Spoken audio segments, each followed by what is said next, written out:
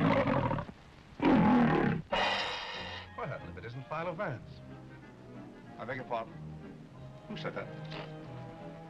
I haven't seen you since you solved the Kettle murder case. How are you? Well, for the love of... Nick Charles, what are you doing up there? Impersonating a book cover? Shh. I'm working on a case. Don't tell me you've gone back to detective work. I thought you had turned respectable. Didn't you get married? Oh, didn't I? Vance, I married a girl in a million. I heard it was a girl with a million. Well, the same thing. I've become a California gentleman. I never heard of such a thing. What are you doing here in New York? Well, it seems that Clark Gable is making some personal appearances here, which interests my wife.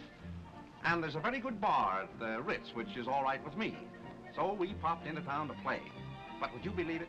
Before you could say Metro Goldwyn Mayer, I stepped right into the middle of a baffling murder mystery, and they put me to work. Well, you poor fellow, you have my deepest sympathy. I can use it. Believe me, Vance, this case is a toughie. It all revolves about a tall, thin man. I was standing at the bar of the Ritz one day, reaching for an olive, when a very pretty girl suddenly popped up in front of me and said, Hello there. Hello. Another glass. How are you? You know, we do know each other. Certainly, we've known each other for years. Aren't you Nick Charles? Yeah? You don't remember me? I'm Dorothy Wynant. How is your father? Oh, that's what I came to ask you. He's disappeared. Chris, what are you going to do? That's what I said I'd do. Chris, you wouldn't do that.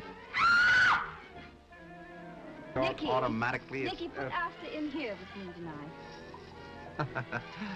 Oh, yeah?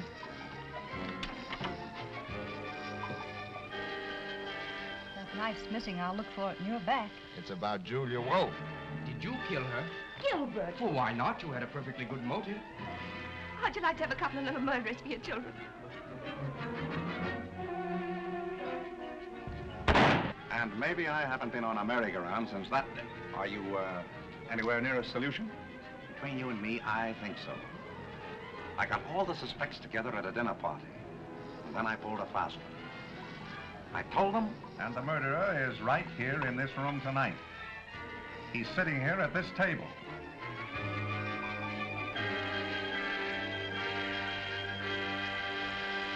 Are you sure that the murderer is one of that group? Not absolutely. But I know where to find out. Where? Right in there. Now, you watch me. I'm going to dissolve slowly into this book.